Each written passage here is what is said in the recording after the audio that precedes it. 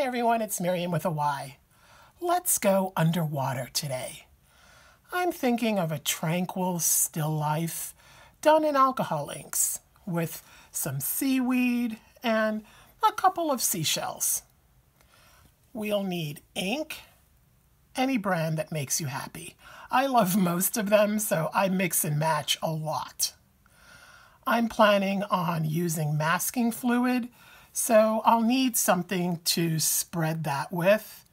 I'll also need some brushes, some containers for my ink, and since isopropyl alcohol remains hard to find for most people, I'll use Piñata's cleanup solution to thin my inks.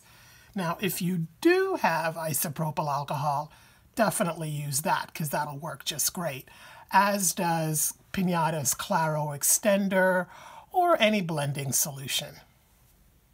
I've gone ahead and lightly drawn what I'd like to paint. My substrate is my favorite GRAFIX opaque white plastic. I've decided to use a really old bottle of masking fluid that I found in my stash, and to apply it, I'll use this silicone-tipped sculpting tool. Dry masking fluid peels off of this in seconds, and the tip lets me make pretty precise lines. But a lot of people use an old paintbrush that they dedicate to masking fluid. If you want to do that, that's fine too. So like I said, this bottle is ancient, possibly older than some of you watching, but since it's still good, I'm using it because, waste not, want not. It's got a few little clumps from me cleaning out the dried film that was on the top, but luckily masking fluid doesn't need to be pretty. It just needs to be liquid so that you could spread it well before it dries. Now, every now and then, some will accumulate on the silicone tip that I'm using, so I clean it off before continuing. I'm being most careful along the edges when spreading the fluid.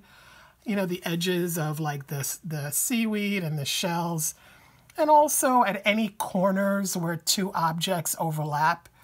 These are the areas I would have a harder time getting crisp lines if I was to try to wipe away the blue ink that I will be spreading for the ocean later. So the masking fluid is something that I use when I want to have really crisp lines like this. When filling in the middle of any area, I can be less careful. I don't really need to be neat about spreading it. Neatness doesn't count, but coverage does. This is the kind of task where more is more.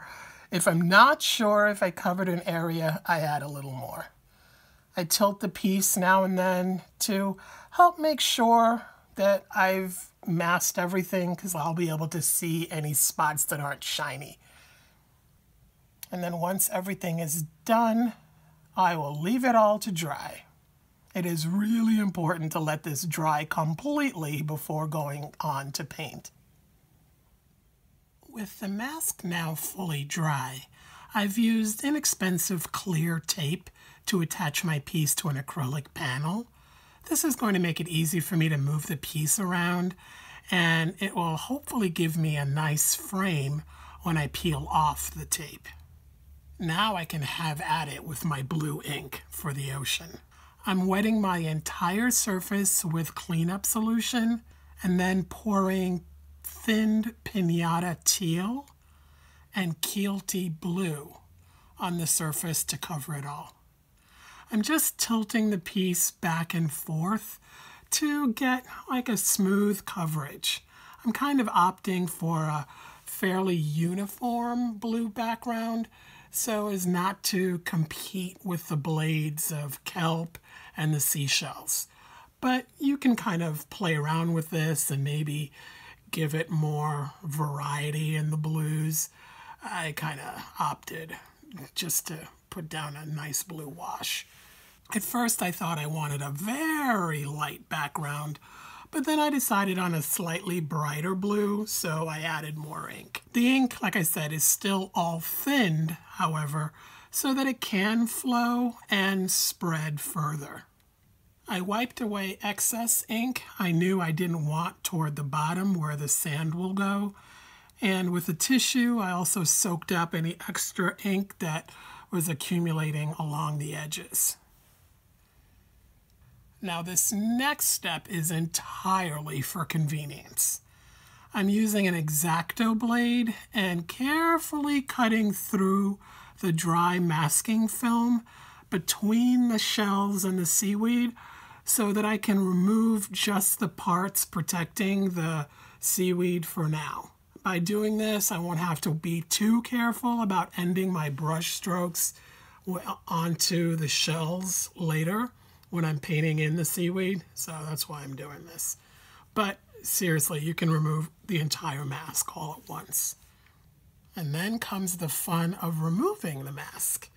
You can absolutely do it with just your finger, but if you don't want to spread possible oils from your finger onto your painting surface, you can use what's called a finger cot, which is like a little prophylactic for your finger, or a glove to get the job done oil-free. For my first seaweed color, I chose KIELTY Harvest. And I'm working with a small round paintbrush to minimize how much ink I can pick up so that it doesn't kind of get away from me. And I also have a scrap piece of GRAFIX craft plastic on which I can test my colors as I mix them. I use the ink at almost full strength at first for one of the, I think you call them fronds in seaweed. You don't call them leaves. You either call them blades or fronds. So I make sure to have all my brush marks go from top to bottom and not left to right, because I want the resulting visible brush marks that alcohol ink will kind of create to suggest the texture of the seaweed fronds and the middle vein, I guess, of each of the blades or fronds.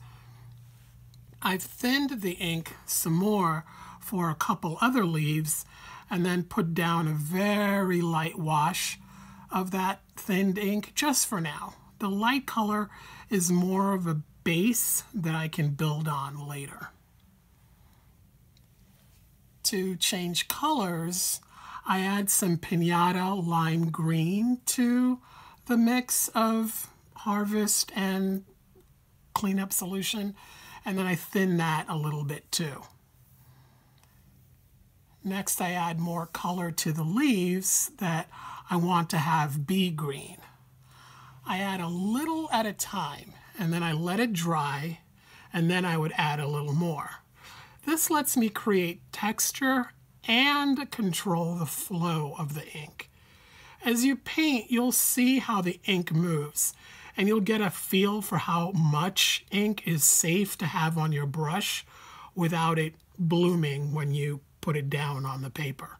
And if you're in doubt, put your first stroke well in the middle, well within the middle of the area that you're about to paint, so that if it does want to bloom out, you can catch the ink before it gets to the edge of whatever it is you're painting.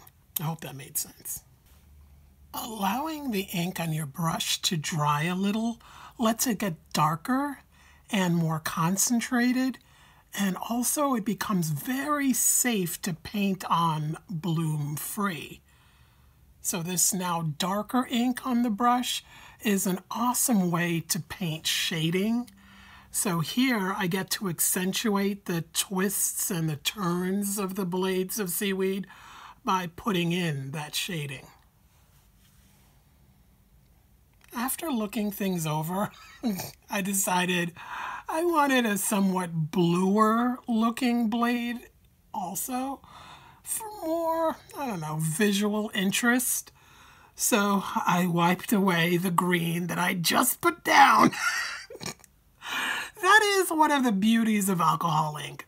We have those wipe away and start over options. Well, you know, if you're careful. After removing the green, I added some teal to my ink mix, and I got the new color that I wanted. Again, all my brush strokes are following the direction of the blade. I am exploiting alcohol ink's propensity for adding borders to our brush strokes. So those little borders kind of make the sort of blade come to life, if you will. Now you might notice that I've caused this blade to now be in front, where before it was behind. That's just temporary, and it's going to get corrected later. And again, before finishing this blade, I come in with a near dry brush to add in some darker shadows.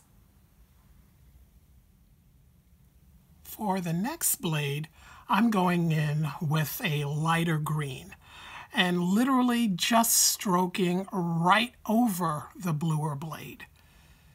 Doing it this way makes it much easier to get good, clean overlap lines rather than trying to end each brush stroke right at the edge of the other object that I'm painting, like I have to do where the light green blade is meeting the darker green one. There I have to make my brush stroke come to a really clean end. I don't have to do that by just painting right over something. When I go to paint in the more gold or ochre colored blade, I again just paint right over the overlap that it shares with the one that is light green. Alcohol ink, being what it is, will easily wipe away what was there before and replace it with whatever new color you want to apply. It's just kind of interesting that way. The new color just bullies the old color out of the way. On the lower section of this blade, I throw in a little highlight on the right to suggest that there's a bit of that that's turning toward us. And then I add some shading where I think it will help enhance everything, and add some deeper color to our last frond or blade. Now on to our seashells. I rub off just the mask on the scallop shell for now.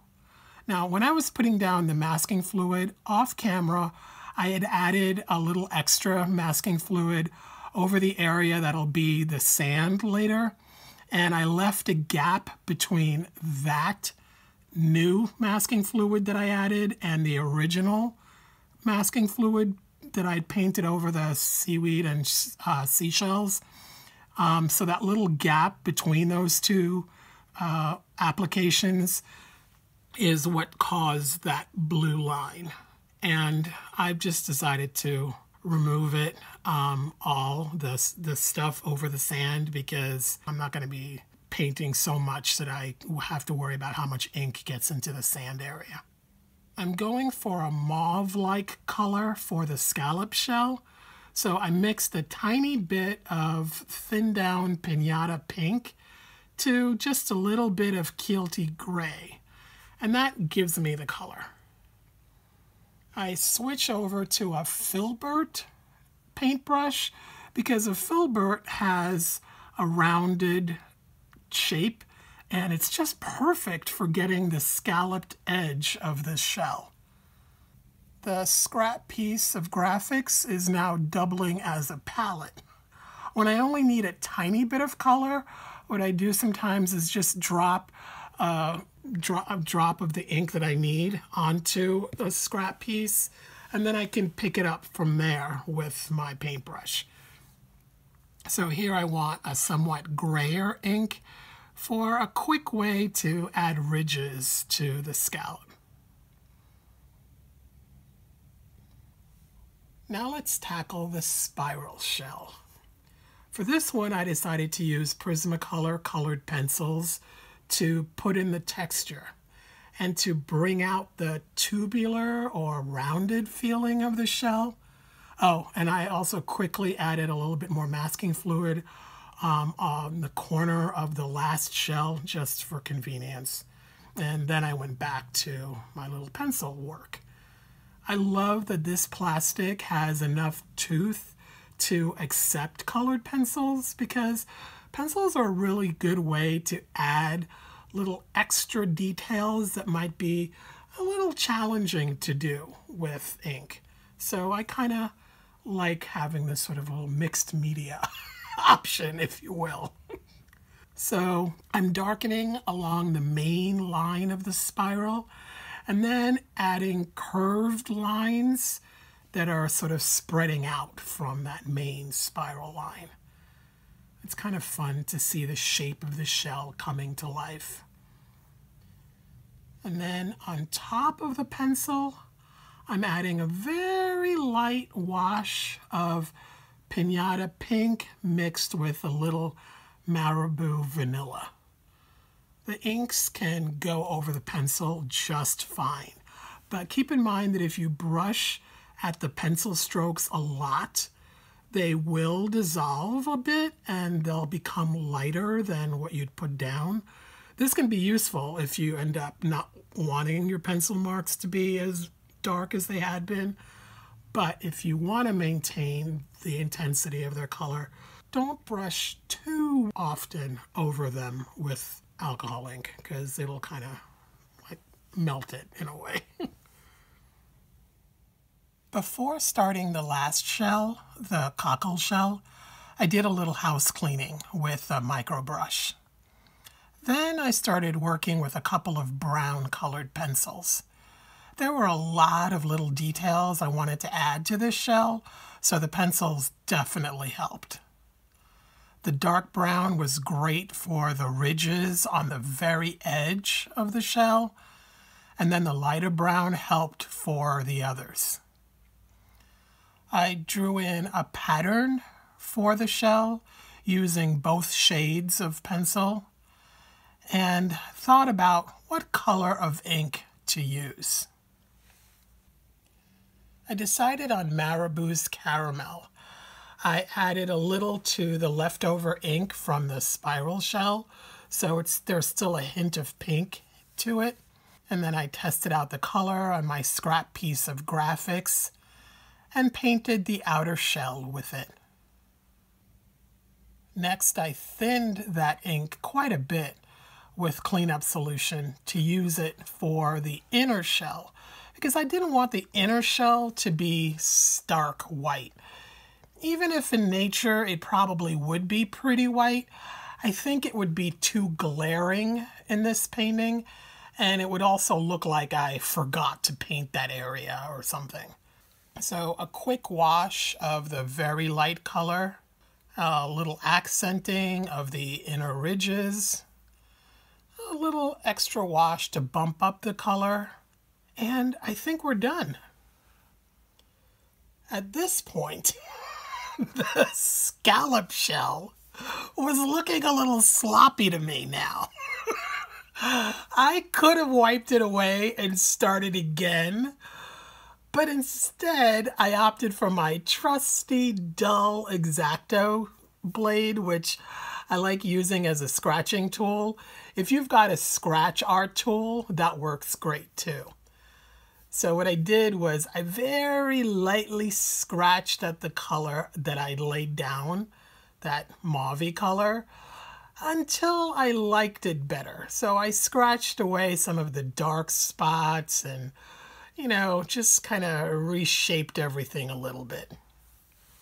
And now I really loved that this shell pops in color, even though it's the simplest of the three.